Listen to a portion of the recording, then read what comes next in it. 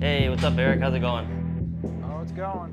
It's going? What are you doing right now? Is that an oil pan? I am welding up one of our oil pans today, yes. Nice. All right, so this is a multi-release ordeal. We're basically still in the pre-production phase where we machined up 10 units so that we can get a little bit more data and a little bit more feedback from other customers on what's going on and what they see on their cars, because Brian and Tor only run specific setups, and then there's some other people that are going to be running a little bit more downforce, stickier tires, that type of stuff. So we're trying to get more people involved, more data, before we spend a lot of money to get these units cast. So that's the ultimate goal, is casting these units, because this is a cast part. This looks like a nice cast part. We're doing this to keep our costs down. We're doing this to speed up development process. We're doing this to get more units out there in the wild faster. We have a very long lead time to get the first units out in the wild, where if we do some machined units like this, we can probably do it in less than a month. So it really depends on what we see with the first units and the time frame that people want these units in. But we're happy to do these machined units and continue to do them to get them out there faster. But the final goal is casting them. We've shipped out 5 pans so far in the United States, and I believe 1 to Canada. If you want to be a part of this and support the R&D effort, be sure to email us, sales@verus-engineering.com. And as we weld up these final 10 units, we'll be shipping them out to people that have shown interest and that can help us gather some more data.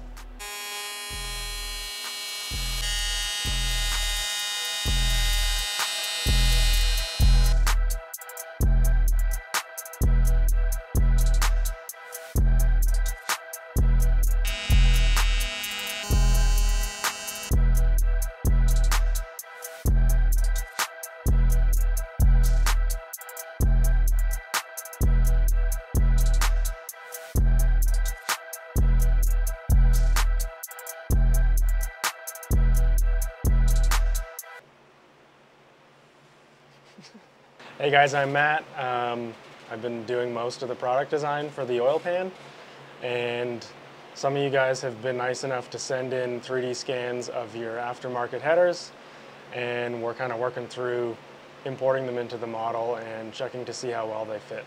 So let's take a look.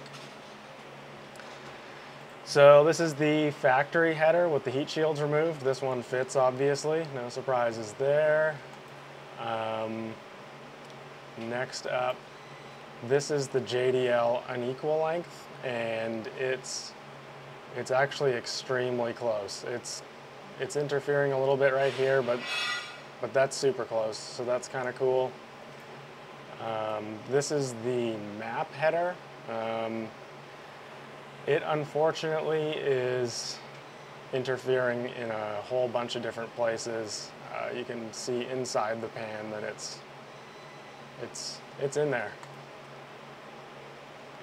And this, someone scanned like their whole car practically.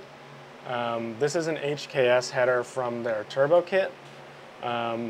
Aside from the fact that we don't have an oil return on the pan yet, it looks pretty good. It looks like it's got lots of clearance. So currently we've got a handful of, I guess what we call pre-production pans, and we're kind of trying to get them into some hands of early adopters to do a little bit more testing and get some more feedback. So we're still working on a final version of this pan, and we may be able to make some tweaks here and there to accommodate some other options, but we'll see where it goes. The thing that makes the scans easiest for us is if it's scanned off of the car. This JDL one was pretty good. We got a really good view of the flange here to take a reference plane from, as well on this side, and we've got a good reference of the studs in the head, so that really helps line everything up when we bring it into our assembly. We appreciate the time that everyone's taken to send us in scans, and hopefully if there's some more options people want to see, we can get some more in the near future. Thanks for following along with part 3 of our oil pan update. Eric and I are going to continue to iron out the final details, keep the scans, questions, and comments coming. It's cool to see what's out there, and we can keep checking out scans. Until next time, talk to you later.